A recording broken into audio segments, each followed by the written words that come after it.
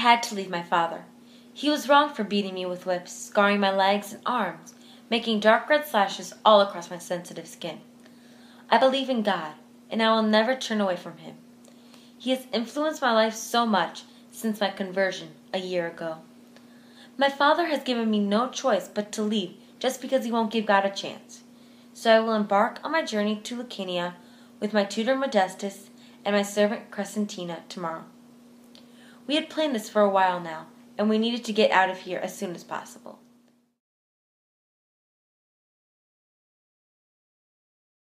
After we were awoken to the bright sunrise of the morning, we headed off to Lucania. Since we didn't have a lot of denarius, we got some day-old bread and some warm water that we picked up from the shop just outside Sicily. We started to walk across the border, through the warm air and the dirty ground. After the sun had set and the stars started to shine, we all had become slow and tired and finished our last few steps of today's walk. So we settled down on the cold ground and waited for morning.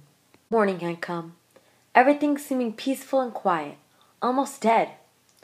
The silence remained the same as we packed everything back up and started walking again.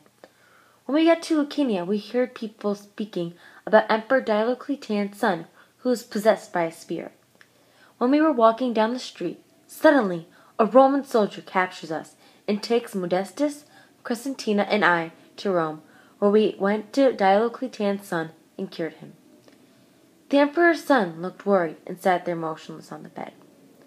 I couldn't believe we cured him. This took a lot of faith from me and my friends because we had to trust God. He helped us cure the emperor's son. This was a miracle, but to the evil and bitter emperor, it was just another act of God, which he hated. For our faith, he punished us and we were tortured to the extent of almost death in front of all of Rome.